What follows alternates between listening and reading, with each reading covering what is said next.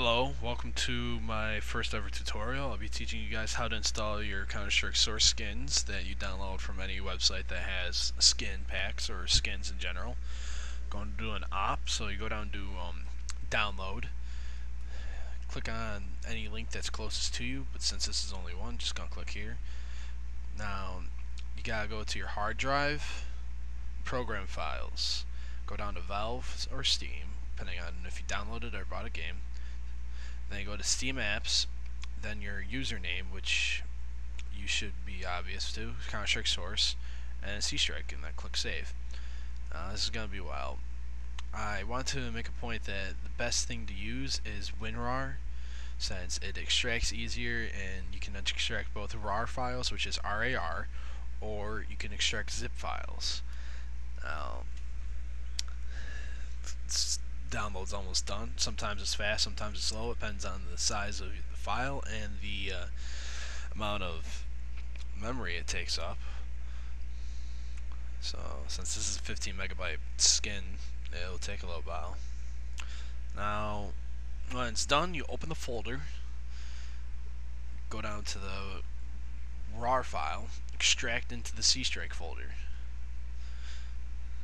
Now this skin is going to have multiple folders you can use, so I'm going to just go with a basic, I'm going to go with the good old American flag skin. See all those different skins.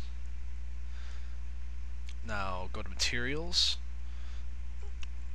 models, and then you go down to what is called V models or something to that extent. Cut the file, the folder that's inside of that one, the V one. Go up to the materials in your C-Strike folder, which should be there, and then go to repeat the process you got down to that one folder, the V folder. Then you just paste the folder that you cut. Go back to your C-Strike folder. Now this would be much easier, but since I have so much skins already installed in here, I have to go down to basic everything. So go back to that. Go to W this time, cut the folder in there, don't worry about the files, just cut the folder. Go back up to the materials, go to the W inside of the materials folder through the models, and paste. Next we're going to do the straight down to the VGUI under the materials and the models. Go down to the folder right above the actual file for the GUI, or you could just take the actual file itself, go back up to materials in your C-Strike folder, go to the VGUI in your materials folder, and paste. The best thing to do is just to memorize where your folders are, how many you went down to the actual folder that it's packed. Now we're going to do models, take all the files in the models, cut, go to the models in your C-Strike folder, go to the weapons, and paste. Let's see, there you go, there's all the files you just cut.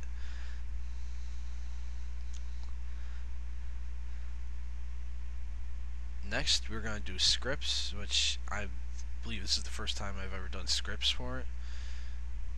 We're gonna cut the actual notepad, go back to your C-Strike folder. There should be a scripts folder somewhere in there, depending on what kind of servers you played in. Cut, paste it, put it into your folder with your weapons, where other ones would be. Now we're gonna do sounds. Just simple, put weapons in to your weapons sounds. I'm gonna cut both. I'm gonna paste into my sounds folder, which is also in your C-Strike folder. Pretty basic once you get used to it. Now we're just gonna test it, see how well it works, see if it worked or not. Gonna go load up Counter-Strike Source. Just gonna go to a basic map, create your own server, do whatever you want. Yeah, it takes a little while for it to load up for me. There we go. This is my this little create a server. Just join on any team. Since I did an op skin, It should be under the rifles. Go down to the very bottom, and there you go.